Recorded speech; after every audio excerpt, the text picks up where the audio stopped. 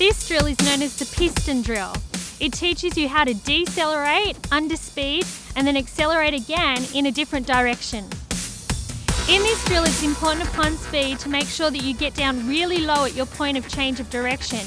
Make sure that you have a nice bend in the hip, the knee and the ankle so that you can use those joints to explosively move off in your new direction.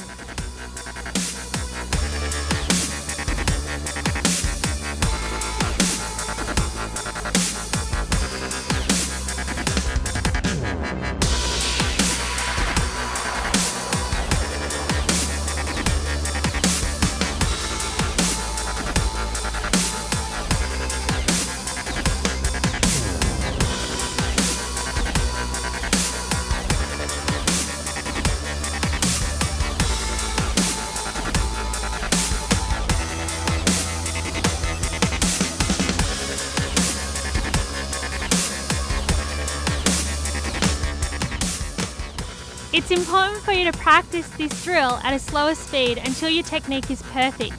Then start to increase your speed gradually every time you do the drill until you're reaching your full maximum potential.